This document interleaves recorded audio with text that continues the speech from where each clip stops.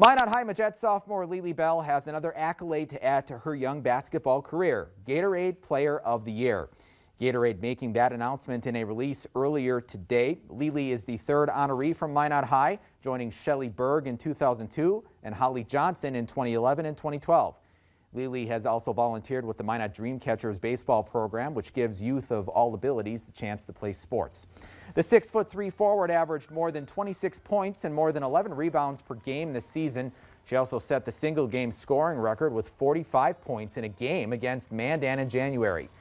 During the AA Girls State Tournament this year, Leelee became Minot High's all-time leading scorer in program history, breaking the record set by her teammate and fellow sophomore Maggie Fricke, who had set that mark earlier in the year, but was sidelined during state due to an injury. Bell and Fricke led the Majets to a state title as 8th graders and then to the state semis this year. Congratulations, Leelee.